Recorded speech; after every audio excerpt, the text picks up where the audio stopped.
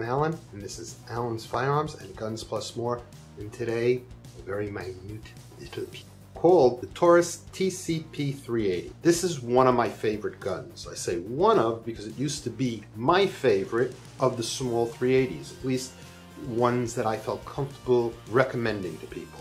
It has a very nice trigger pull. It's a double action assist. So yes, it's a double action. You pull the trigger and it pulls the hammer back, but you first need to rack the slide before the action is engaged, and then it is double action. But you only get that one shot on the pull. Of course, after that, it would work like a semi-automatic, and it would, the assist would go into action when the slide goes into return. The 380 is a formidable round. A lot of people snicker at it, but a 380 is actually a 9mm. It's a 9mm short, 9x17, 9mm Makarov, 9x18, 9mm Luger, 9x19. So there is about an 1/8 of an inch difference between the 9x19 and the 9x17. This is the 9x17. In Europe, it's called a Browning 9 or a 9mm short, and there is a German or another name, 9mm Croix or Crocs, or I never can remember that name for some reason. And it's not important enough for me to commit it to memory. Sorry. For a concealed carry weapon, this is great. It easily goes into a pocket holster and into your pocket. It's easily put into your waistband holster and put in your waistband. They used to sell this with a little carry pouch that you put it in upside down. It looks like a camera case. You pop the top, you push a hole in the bottom, and it comes right out into your hand like that. They don't ship it like that anymore. I think it was a cost-cutting maneuver, but you can get those cases. People sell them separately now online. I like this little gun. It has the smoothest and easiest trigger pull out on the market. It's got one of the lightest springs on the market. The only thing that's lighter than this is that Remington RM380. To me, best bang for your buck on the market is of these small little guns. It blows away the Smith & Wesson Bodyguard. It blows away most of the other guns. Yes, I know it's a Taurus, and a lot of people have an issue with Taurus. I don't. I think they make a pretty good product. They sell so many guns that, of course, since they sell so many guns, they're going to get more complaints than anyone else. But the percentages of complaints are about even with all the rest of the gun companies, for the most part. So, without any further ado, let's take it to the workbench, field strip it, clean it, and reassemble. Welcome to the workbench and the Taurus 738 TCP. TCP stands for Taurus Compact Pistol. Let's open the box. This is how it comes. Manual, NRA, and warranty card. The pistol comes wrapped in this plastic bag. Second magazine with a finger extension and little Taurus keys. The Taurus itself, nicely fitted gun. I like this little guy. Let's make sure it's empty, where you remove the 6-round magazine, which it comes with 2 of. Check the chamber, check the mag well, and release it. Now this one is blackened stainless steel, so it's complete stainless steel. It's made 3 ways. It's made blackened metal, blackened stainless steel, and then raw stainless steel, or brushed stainless. The brushed stainless has the nicest look, but a lot of people like their guns blackened because of reflectability. I think that's a bunch of hooey. Having the stainless blackened makes some people more comfortable, but of course you always stand the chance that the finish is going to wear quicker or scratch, because stainless doesn't hold on to finishes very well. There isn't a lot to talk about the outside of this gun, so let's get right into breaking it down. And so let me tell you a little bit about some of the features. It has a slight finger extension, which still doesn't give you anything for your pinky. Self-defense, it don't matter. Okay, it does lock open on the last round, and it does have a thumb release. It's a great little pocket pistol. It has a loaded chamber indicator. Sights on it, it really doesn't have sights. It's really, there's a little nub on the front and 2 nubs in the back. Like I said again, it's a pocket pistol, belly gun. not meant to shoot at long range. Though they are pretty accurate and has a really nice trigger pull. Let's take this puppy apart. So to take this apart, we're going to put the slide into the slide lock position. The easiest way to do that is leave the magazine in, then dump the magazine after it's back. And then what you have to do is you have to pull this pin up. Now I'm not going to try to do it with my fingernail because I think I'll just lose my fingernail. Okay, so what I'm going to do to get this pin out is I'm going to take a knife. Okay, so I'm just going to take this little knife and I'm going to push that just like that. I'm going to do it again. I'm going to put it right underneath that pin and lift it straight up. Just like that. Now just like the Kel-Tec, there is a little spring in here. And it's a spring rod that goes straight across the near the bottom of this. So when we put this back in, you're going to put it in like this at an angle and tilt it up.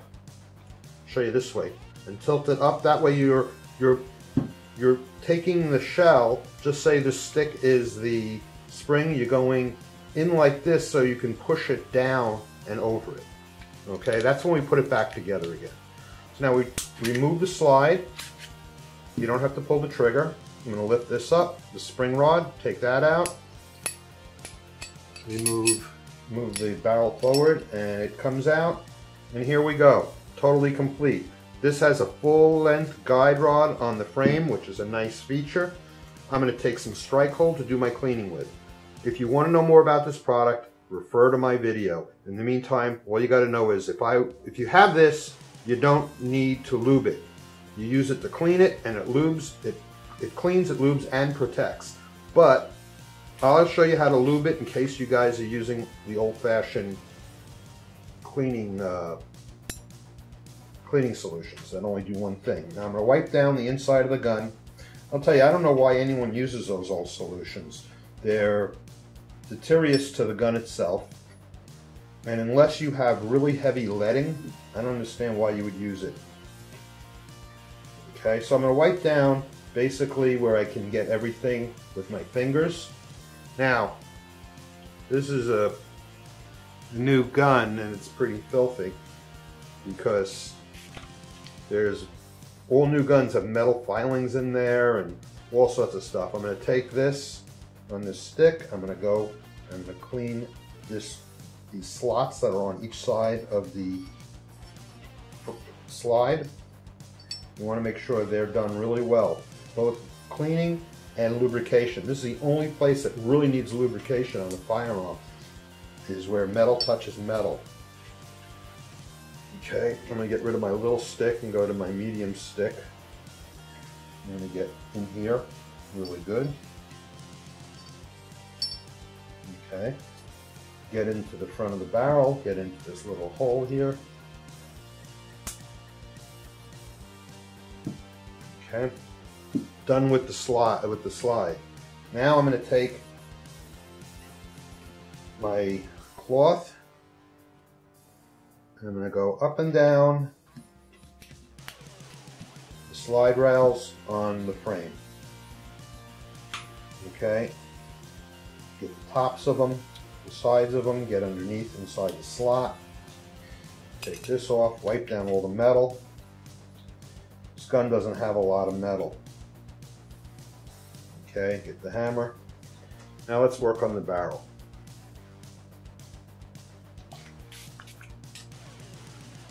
The whole outside of the barrel, nice stainless steel barrel, good looking barrel.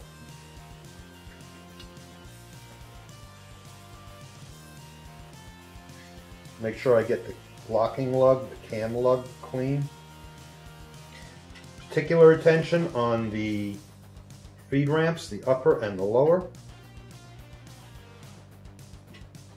I'm going to take this and I'm going to get the insides. Make sure my chamber is really clean, very important. After I do that, I'm going to run 4 brush down the barrel, make sure it's cleaned out really nicely. It's two springs, an inner and an outer. You're going to clean off both springs. Now I'm doing this quickly. You're going to take your time and you're going to make sure your gun is clean. Actually, this is a brand new gun, so the only thing that's coming, I'm just getting metal filings from machining off of here and the original grease they use in the factory. And then of course your magazine. Now one of the things I like to do when it comes to the magazine is I like to take the stick and go up underneath the feeding fingers on the magazine. Okay, let's get this pin. Okay, now this is strike hold I'm using, so I'm going to wipe the whole outside of the gun with this, because this is a lubricant and protectant, and a lot of people are going to be touching this gun because it's in my shop. I do this to every gun that comes into my place. Protects it from fingerprints and all that. Okay. If you don't have strike hold, what you would do in that case is wipe it down with gun cleaner, then you oil on a cloth, wipe it down to deactivate the gun cleaner, and then wax the outside of the gun. Okay, so now to oil this, and you need to oil the gun if you've used a regular cleaning product like Hoppe's. If you haven't, if you use strike hold, you're done. Or a similar product to strike hold, you'll be done. So 3 drops of oil on your cloth. I'm going to put it on the stick. And the first thing I want to do with the fresh oil, while it's still very oily, is just hit the slide, the rails, just hit the slots inside the slide. Just a couple of times up and down.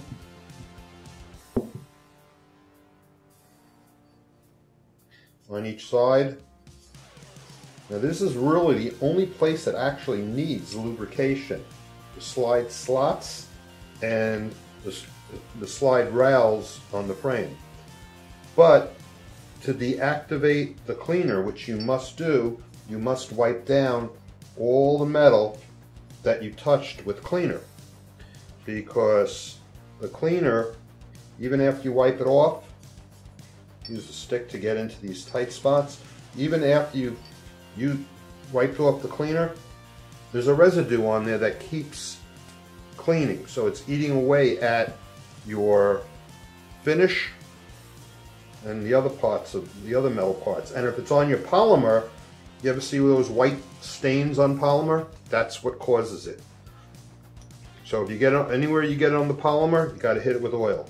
So I just used up the oil on that slide. I'm going to take a fresh cloth. I also ripped the cloth on part of the gun. 3 drops of oil. Put it on my stick. Go up and down the slide. Rails on the frame, both sides. Hit the top of them. So this is where you're getting metal to metal contact. So that's where you really need lubrication. The rest of the gun, you're just going to wipe down to deactivate the cleaner. And if you cleaned, and if I didn't show you this before, but you go up and down inside the mag well with cleaner and then you repeat it with oil. This is a new gun, so I'm not so worried about, okay? Now, the barrel, you wipe the outside of the barrel down. Same reasons. Make sure you get your ramps. I'm going to put some oil, make sure I get the inside of the chamber. Then I'm going to take that oily rag and push it right down and out the other side of this rag now has a hole in it. These sticks, for some reason, are these patches, cheap patches, so they keep falling apart on me. I have some new ones on order from a better company. So I'm just going to push this down the barrel. bit of thicker rod. Make sure I get positive touch. Turn it, push it down. There we go. The guide rod, because it's metal. Even if it wasn't metal, you'd do it if you cleaned it. The springs.